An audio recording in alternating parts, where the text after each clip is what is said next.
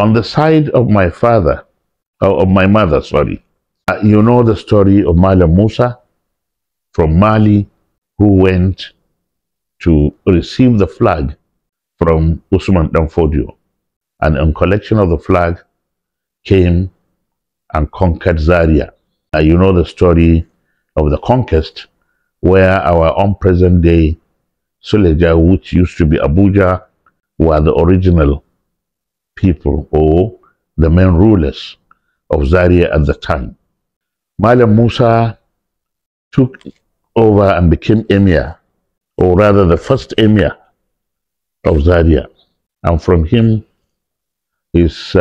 one of his grandson, Sidi Abdul Qadir.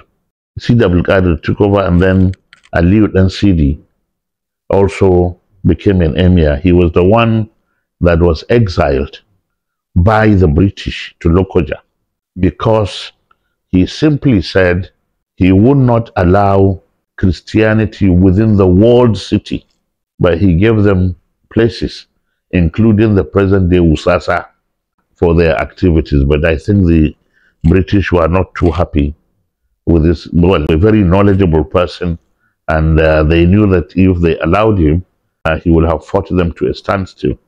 But so they exiled him to Lokoja. He gave birth to my grandfather, or my great-grandfather too, Amada Kiero. Amada Kiero had his first son, Alhaji Umaru. Alhaji Umaru gave birth to my mother, Hajia Jamila. And so I see myself as a child of jihad, because if not for the jihad, probably I don't know what would have happened, but at least now I'm here as a Nigerian, and I think Nigeria. And believe me, when people ask me, why are you not too strong about tribal? I said, there is no way you can grow up in our family compound and be tribalistic.